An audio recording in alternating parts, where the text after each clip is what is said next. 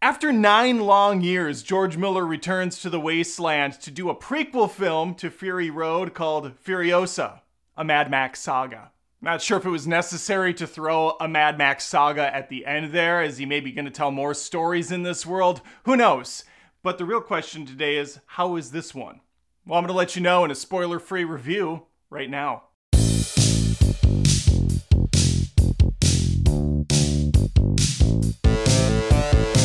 Before I jump into the review, could you witness me by hitting the subscribe button? I would appreciate it. I post movie reviews every single week on the channel, sometimes roasts, sometimes just straight up rants, but it's always a good time, I can assure you. A couple little factoids to kick things off. Furiosa is rated R. It's almost 2.5 hours long, features a good amount of violence, some swearing, occasional blood splatter here and there, occasional decapitation, short for decapitation, and it's all around a glorious time. The over 2-hour runtime for an action film scares the crap out of me, especially coming off of Fury Road, which was very, very light on story. Arguably too light on the story. But that's not Furiosa. It actually takes good use of that runtime. Sure, you could have chopped some of it off here and there. There's some slow builds to things, but I have no complaints. In fact, I could have spent more time in the Wasteland. I could have spent more time with Furiosa and her plight, and her character's struggle, and her revenge arc. Because that's really what this is. It's a revenge tale. One that's gonna span many years, starting with the young Furiosa and her mother.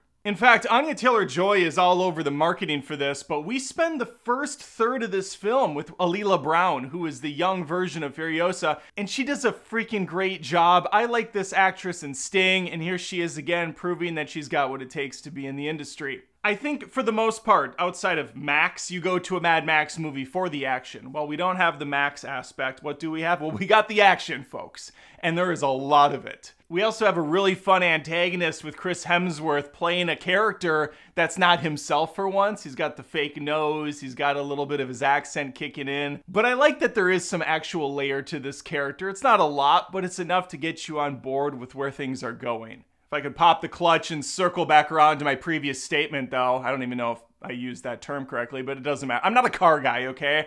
But it was awesome seeing all these cars ripping through the desert, motorcycles going over sand dunes, explosions up the wazoo. You got that big oil rig battle bus thing back again, and they really go for broke this time. I feel like George Miller took all the ideas he had for Fury Road but couldn't make happen, and he put them into this movie. There is an extended action sequence that lasts for what felt like 20 minutes straight, car chasing, going after this big rig, and it was freaking balls to the wall, nonstop awesomeness, and I just sat there thinking, holy shit, these stunts are out of this world. How did they film this? This looks great. And there's going to be the negatives, of course. It looks like a cartoon. It's too CGI filled. I don't know. That's fair in an extent. I remember seeing the trailers and thinking, oh man, this got way too cartoonish. That didn't play out for me in the final product. Now, it is definitely stylized, and that's going to throw people, and they're going to say it looks fake. But Fury Road was very stylized as well. The colors are overpronounced. There is this larger-than-life world being shown. I mean, the mountains scale like ridiculous heights. There's all sorts of wild stuff going on. But I think within the context of the story, within this world, the effects, the look of everything lands 99% of the time. There are a few moments where some of the shots are dicey. There's a really poor green screen early on in the picture when the mom and daughter are going through a cave. It looked terrible. But that's a very small little gripe and moment in an otherwise beautiful looking production. And there are some amazing shots in this film, wide scale shots, close encounters. It's got it all. It really does. I don't know how you could go from Fury Road, loving that movie, which I did, and then hating this one. Unless, of course, you just don't like Furiosa, in which case, why would you go to it to begin with? You've already kind of made up your mind ahead of time. But I think Anya Taylor-Joy, I think Olinger Brown, they really knocked it out of the park with these characters, and really everyone else. All the supporting roles were great too. I saw this on the biggest screen I could, which unfortunately is a Regal by me, and that's all I have to work with. But I highly recommend seeing this one in theaters if you are an action buff. If you like the stunts, you're going to get all of that here for sure.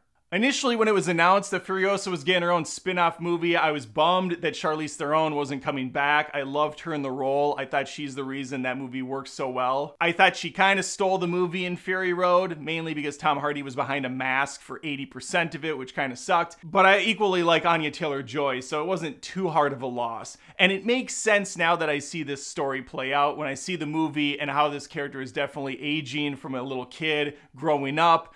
It's a good natural progression. Typically with reviews, I try to weigh the pros and cons, tell people what worked for me, but also just what to expect in general, because I know my taste isn't the be-all end-all. I know that everybody has their own subjective opinions on things, but just from a matter-of-fact standpoint, the movie's a little long, but I didn't feel it. You might. The movie has a ton of action. There's no denying that. The movie has a huge spectacle, larger than Fury Road. If you wanted something smaller scale, this is not the movie for you. It's a saga. It is definitely a large sweeping story that spans decades. It's not going to be a contained chase scene for an hour and a half, 2 hours. There are some kind of intense, gory moments. I was never like grossed out. This isn't Terrifier stuff by any means, but there are a couple maybe wincy moments that you might not want to watch. I didn't find anything too offensive or over the top, considering the world we're in. Let's put it this way. If you could get through Fallout, the TV series, nothing in this movie is worse than that. Nothing's more intense than you saw in that show. But this is the type of movie I love to go to. This is a movie that should be seen on the big screen, unless you just have a perfect setup at home. A huge TV, blasting surround sound, pitch black scenario with no family ruining anything for you. Then sure, wait till it comes out. But I highly recommend going to this one, especially if you like the Mad Max movies. I don't think you're going to be disappointed. I went in a little hesitant, a little trepidatious, but I came out on the other side a believer.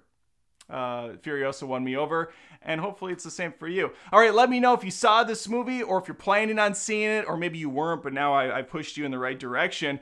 Let me know in the comments below. Please like the video, subscribe again. Just witness me by hitting the subscribe button, grab that silver paint, spray it all over, and then tag that subscribe button. And hopefully I see you next time.